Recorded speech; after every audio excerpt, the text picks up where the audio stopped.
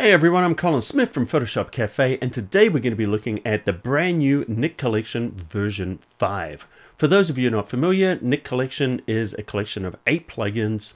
They were originally created by Nik Software down in San Diego. Then they were acquired by Google, and then Google kind of just let them fizz out a little bit. DxO acquired them, and this is their second revision. I already did a review on version 4, check that out. So the Nik Collection is a collection of 8 plugins that are loved by photographers, and they do different things, and some of the things they do, they can do better than Photoshop. For example, Define has what I believe the best noise reduction in the industry. Visa's good for doing color adjustments, you know, kind of like what you would do in Lightroom for tone and color. Perspective gets rid of warping, different things like that in the photos. HDR effects works with HDR images or creating HDR looking images. Color effects is special effects and color. We're going to be looking at this a bit today. Another one we're going to be looking at today is analog effects. Analog effects creates those cool retro and kind of analog kind of effects on photos to make them look like, you know, they're not perfect digital photos. Silver effects is a great plugin for working with black and white photography or converting to black and white. And then sharpener, of course, for sharpening. So if you checked out my previous review on the Nik Collection 4, the big thing there was is silver effects, and the Visa got the new look and the new interface. Now, Color Effects Pro and Analog Effects Pro have them. Let's start with Analog Effects. Now you can launch it from the filter menu. You can go to the Nik Collection and you can launch any of them from there. Or we can use it from the Selective tool. If you don't see the Selective tool, let me close it. It's a little hard to find. It's actually under the File Automate menu, and then we can go down here to the Nik Selective tool. All right, so let's just click here and go directly into Analog Effects. So if you look on the left, here's the panel where we have access to all the different tools. At the top here, we can compare them. So if we click, we can see the before and after. We can change the angle and look at it up and down. You know, we can do a dual view as well if we want to look at those side by side. So these kind of similar before, but they just have new buttons and we can kind of zoom in. Now, if we go and we look on the right-hand side, here's where the settings are for the different tools. All right, let's have a look at how we would use this. So under the camera kit, we have the ability to go through and just choose different things. So why don't we start with a bokeh? So with the bokeh effect, we can kind of move this over and create, you know, kind of a cool depth of field effect. You know, shallow depth of field. Let's just change the size of that. And we can kind of see if we look, notice that tool is added when we start using it. There it is before, there it is after. And then we can add other things in here. So for example, let's add some light leaks in here. So we click on the light leaks and that adds it to the panel. And notice we've got these different types of light leaks that we can just do with a single click. And these are really good results. I actually really like these. I've seen light leaks before that didn't really look really realistic. And we've got different sets. So we've got soft, crisp, dynamic. Let's try some dynamic ones. You can kind of see the difference. So how's a different kind of a light leak? And, you know, we've got all these different tools. Now, what we can do is we can go under the presets. And here they're called cameras. And we can see the different types of cameras. Let's go under in Vogue and let's just choose one just to give you an idea of some of the things that we can do here. Look at all these different options here. Why don't we try the burnt edges, and we're just going to apply this to the image. And notice what it does is it gives us this look. So this is actually a recipe of a number of different tools. See, these different effects have been applied, and all of those are available under Camera Kit. Now you can go in and you can change any of these settings. Like, let's change some of these frames. And, you know, of course we can change the light leaks, all the different things within here. It's very fun. And if we want to just mix it up, just hit the vary button and we can actually create variations of that effect. Or we can apply a completely different one. Let's try something different.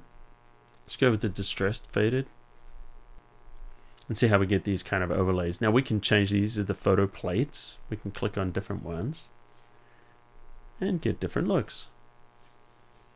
Now all of these, you know, if that's a little strong, of course we can take the strength down and just kind of blend it in. So we've got control over all these different things. And if we look under the camera kit, you'll see that all of these are here. You can see they're highlighted. So we've got photo plate here, light leaks. Those are the items being used. And of course we can add, mix and match any of them we want, and we can save our own presets. All right, so let me just click apply here. One other thing worth mentioning, let me undo this. If I right click and I convert this to a smart object, I can actually go under the filter here and I can apply. Let's try something like this just very quickly. Click apply. And notice that we can apply that to a smart object. The nice thing about that is we have the ability to turn it on or off just by clicking on it there. Let me undo this, because while I'm here, let me show you something else we have under the selective tool. We have the ability to go in and apply these presets, and these are called meta presets because they maybe use more than one product. And you can see there's silver effects, color effects. You can see what products are being used by the icons. So if I wanted to apply one, I could simply click here, and now it's going to apply this effect from multiple filters without actually having to launch the filters themselves. And we can see here that we've got an effect here that goes from color effects, and then we've got another one from Vivisa. So if we turn off the color effects, we can just look at the Vivisa adjustment, or we could go, vice versa. And we also have the ability to adjust these, just a Photoshop feature here. If we just double click, we can bring up our blending options, and let's take the Color Effects Pro a little bit lower. Click OK, and this will update. And so now it's going to have 50% of color effects and 100% of the Vivisa. So it also works as a plugin inside of Lightroom. So let's have a look at this image that I shot out of a helicopter in Kauai. This is Nepali coast, and you can see there's a lot of haze on there. Well, let's right click, and what we're going to choose is Edit In. So we're going to right click, and we're going to choose Edit In, and let's have a look at Color Effects Pro 5. And why don't we edit the original? And if you look in here, you'll notice that this also has this nice new modern interface. Once again, the tools, presets, everything are on the left, and then on the right are the settings once we apply it.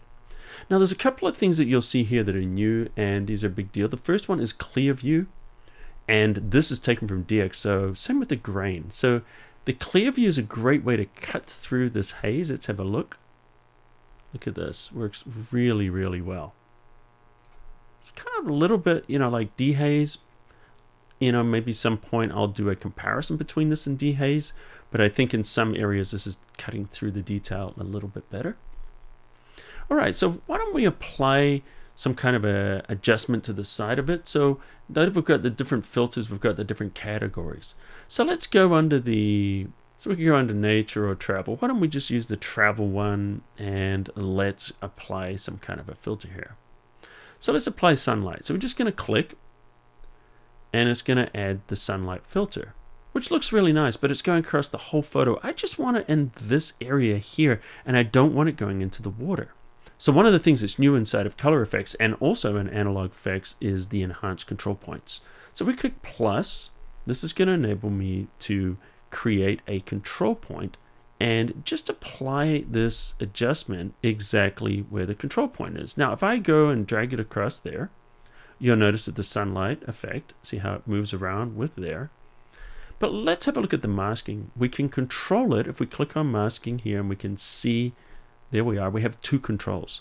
We have luminance and chrominance. So luminance is the brightness, so we can use the brightness to refine that mask, and we can also use the color. So notice by using the color, we can just cut the water right out. And let's increase the luminance so we get more of the cliffs, and see how we can really refine where we want that adjustment to go. Now let me just turn off the mask again, and so we can see there's our adjustment. And if we look at it before and after, notice it's just hitting the area that we want. Now of course we can increase that light strength, we could make it stronger, we could make it warmer. We've got all this control, and we can use this with the control point. But look at all the different parameters that we can use with this control point. Control points have always been one of those things that set the Nik collection apart from some of the other software. It's just really quick and easy to use, and it enables us to do those localized corrections. And of course we can save these as our own presets. Or if we want to replace them, let's look at some of the presets. Look at this, we've got the black gold preset. We're just going to replace this right now really quickly. You know, if it feels like, whoa, that's a little much, we can take that intensity back. And we have almost 100 new presets in the collection. One of them is the 25th anniversary. So we've got some different presets in here that we could look at. All right, back in Photoshop, let's have a look at the film grains. So we're going to go back into Color Effects Pro. And one of the other items you'll see on the right-hand side is grain.